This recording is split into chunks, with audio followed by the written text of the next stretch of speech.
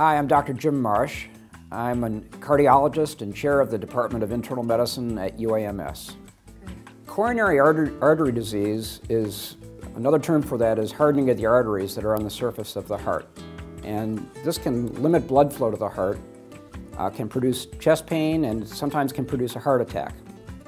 Often the symptoms are pain or pressure in the chest, sometimes associated with shortness of breath, sometimes the pain goes into the arm or the neck, and these are warning signs of which people should be aware.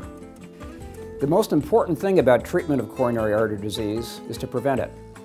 And we can do this with diet and lifestyle modification, stopping smoking, medications often can be helpful, and a lot of coronary disease can be prevented or managed medically.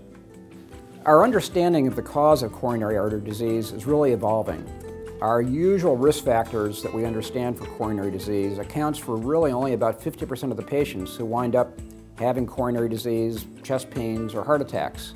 And we are really zeroing in now on the genetic factors and how that interacts with our environment to set up some people for coronary disease in whom you would not expect it.